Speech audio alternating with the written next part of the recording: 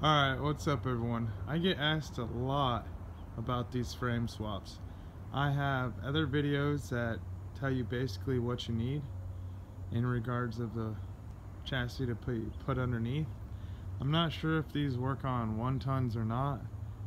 The bed's probably different. I imagine the front fenders might be different. The cabs I believe are the same, but don't quote me. I don't come in contact with half, 1 ton. These are all half-ton trucks that I get there pretty much complete with the beds.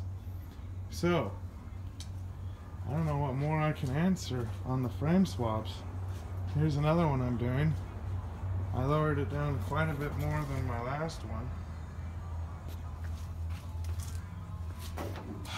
I need to go through the wiring and clean it up. I'm going to use the powered bucket seats.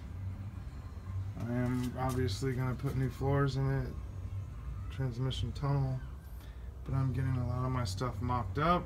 I'm going to fill up all the holes in the dash that I don't need anymore and that people put in the dash throughout its lifetime. I don't know. You'll see updates. I'll post more of that. I'm getting ready to pull an LS out of here.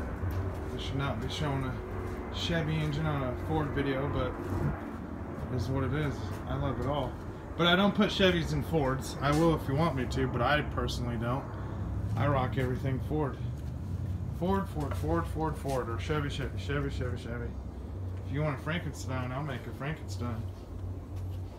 But coming right along.